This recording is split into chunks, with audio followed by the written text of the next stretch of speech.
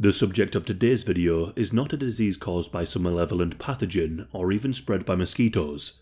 It is a disease that is not contagious, but is caused simply by poverty and a poor diet. Pellagra is an illness caused by a lack of vitamin B3, and its symptoms are known by the 4 Ds: diarrhea, dermatitis, dementia, and death. It is perhaps helpful to start with a brief description of pellagra and the importance of vitamin B3. The disease is caused if a person does not consume the required 14 to 16 milligrams of vitamin B3 a day. B3 is vital as it is one of the 8 essential vitamins, helping to break down food and nutrients for the body to absorb. It is vital for the proper functioning of the nervous system, the skin, and the digestive system. B3 is needed for a person's cognitive function, as it assists in the production of dopamine, serotonin, and other essential hormones in proper brain function. Vitamin B3 can be found in naturally fresh legumes, in fish, and in meat, and the body can even synthesize its own in the liver. But if a person becomes deficient in vitamin B3, then pellagra will begin to set in. In the early stages, the disease will present with little to no symptoms. A patient may notice the cold more or even have a slowed metabolism, but it will take time for the disease to take hold. But in time, the 4 Ds associated with the illness will present if not dealt with quickly. The first D, diarrhea, will be common, along with mouth sores, difficulty swallowing, and vomiting. With less B3, the gastrointestinal system will begin to deteriorate. One notable symptom is the inflammation of the mucous membranes along the gastrointestinal tract, from the mouth, through the stomach, and along the intestines. This can make eating difficult and very painful, potentially making the disease even worse. As for the second D, dermatitis, symptoms will begin akin to sunburn, redness, scabby rashes on parts of the skin more exposed to the sun. On the face, neck, arms, and legs, rashes will begin to form. This then develops into blisters, and skin begins to fall off.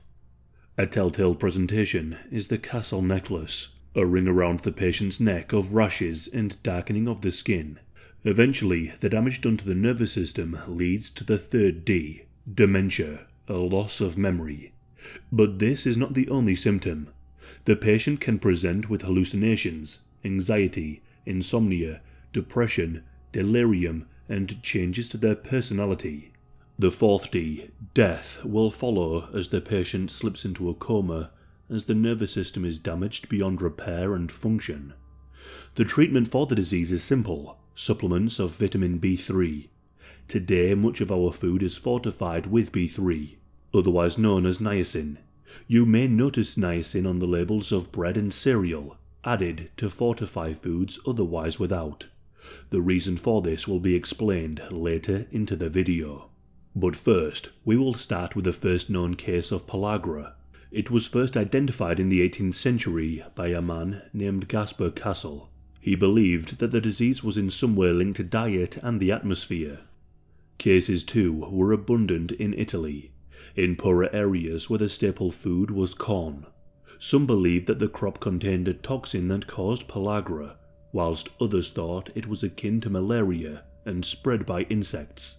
Some looked for explanations as to why the native people of America did not contract the illness. It is now understood that the process of preparing the corn, where the corn is soaked and cooked in lime water, breaks down the kernels. This means that the human body can absorb the nutrients in the corn that can be synthesized in the body into vitamin B3. But for many in the southern states of America at the turn of the 20th century, such processes were not employed. The disease reached epidemic levels, with 3 million people affected between 1900 and 1940. The disease ravaged poorer farmers, sharecroppers, and mill workers, who lived off largely low-nutrition foods.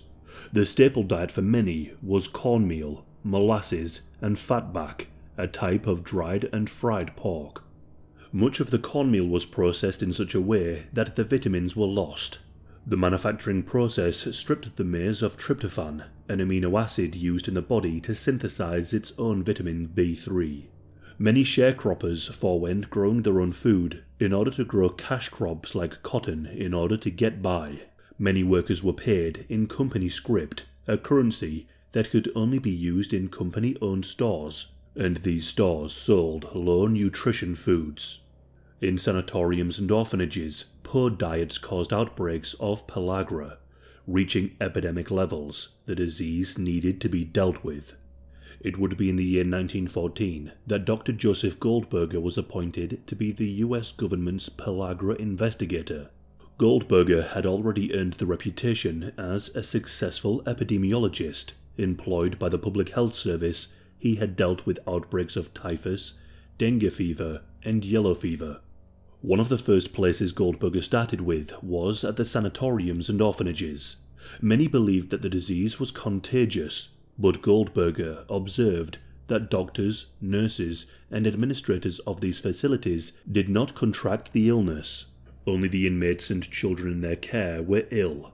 If pellagra was indeed contagious, then one would expect people working in close proximity to those suffering with the disease to also contract it. Goldberger noted the diets of the staff and inmates, seeing whilst that they did share the same food, the staff got the first pick, leaving the inmates with the low-nutrition foods. Goldberger set up experiments in 2 orphanages, blighted with pellagra. One group was to be the control, eating what they normally would. The other was fed eggs, meat, fresh legumes, and milk. In the 2 years that the study was conducted, there was only 1 new case of pellagra, and almost all of the orphans experienced a full recovery. This led to further tests to prove that diet was responsible for pellagra. In one of these tests, 12 prisoners of the Rankin State Prison Farm in Mississippi were offered pardons in exchange for taking part in the experiment. They were to be sealed from the outside world in a barn and fed a low-nutrition diet, a corn-based diet, for 6 months. Of the 11 prisoners who completed the experiment, 6 contracted pellagra. 1 was not even able to finish the experiment, stating to the press, "I have been through 1,000 hells." Other prisoners even pleaded to be shot as to end their suffering, slowly succumbing to pellagra. Goldberger was trashed in the press for what was dubbed the torture of prisoners, ruining the reputation of the doctor and his findings. The governor of Mississippi, too, was accused of embezzlement, as 2 of the 12 prisoners who obtained pardons for participating in the experiment were his close friends. Despite seemingly proving the importance of a nutritional diet, still many rejected Goldberger's evidence that pellagra was linked to poor diet, and they continued to push that this was a contagious disease. What's more, it seemed to be linked to cotton production. When cotton crops were blighted by boll weevil infestations, and instead farmers grew food crops, pellagra rates fell. For Southern leaders, if pellagra was linked to poor diet and the economic system of the South, then this would be an indictment upon their society. Some even rejected Goldberger's findings on the basis that he was a Northerner and the son of Jewish immigrants. In 1921, newly elected President Harding requested that the Red Cross provide food aid in the southern states, but this aid was rejected. In a seemingly last-ditch attempt to prove that the disease was not contagious, Goldberger held what would be called filth parties.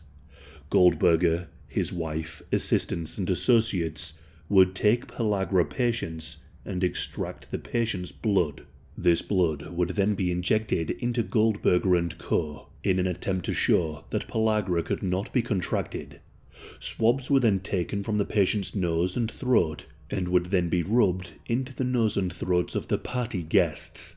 And perhaps most disturbing of all, pills were made. These pills were made of pellagra patient urine, scabs, and feces. These pills were then consumed. The party guests did fall ill with sickness and diarrhoea, but none of them contracted pellagra.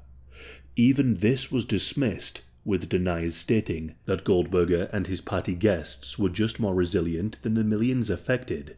Rather than continue his fruitless attempts to convince the Southern leaders of the nature of pellagra, Goldberger continued his research. He put efforts into working out what exactly in a healthy diet prevented pellagra from even developing. Goldberger looked to experiment into malnutrition using dogs. These dogs developed a similar condition to pellagra dubbed black tongue. These dogs were fed a low nutrition food diet, but they were unable to eat due to symptoms of gastrointestinal inflammation. The researchers used brewer's yeast to encourage the dogs to eat the low nutritional food. Dogs that ate the brewer's yeast would be cured of the black tongue, indicating that yeast could work for the humans too. In 1927, the Mississippi River flooded, creating tens of thousands of refugees living in camps and succumbing to pellagra. Goldberger visited these refugee camps and gave brewer's yeast to those afflicted. These victims of the condition recovered quickly. But after the flood receded and brewer's yeast was no longer distributed to refugees, the levels of pellagra returned to pre-flood levels. It would not be until 1937 that niacin was identified as the vitamin in brewer's yeast, meat, and milk that prevented pellagra. This discovery was made by an American biochemist named Conrad Elverhelm. Goldberger had continued the search for niacin, but died in 1929, missing out on this breakthrough. He had been nominated 4 times for a Nobel Prize in Medicine for his work. Following the discovery of niacin, meals and flour became fortified with the vitamin, added during production. With this, pellagra all but disappeared in the United States. Even to this day, niacin is a common vitamin in fortified foods. Some countries even mandate the fortification of maize flour and rice as a means to avoid any further outbreaks of pellagra. Today, pellagra is somewhat common in Africa, China, and Indonesia. It can also appear amongst refugee communities, amongst people with malabsorption syndromes, and people with substance misuse problems. However, thankfully, the disease is largely a thing of the past. Pellagra is no longer an endemic health problem. This is large part due to rises in the standard of living of small farmers who were most prone to the disease, along with a more healthy, diverse diet. Pellagra will remain one of the more disturbing deficiency conditions. From its blight of the poor and exploited, to the disgusting attempts to understand it, to the damage it can cause, pellagra is truly a disturbing disease.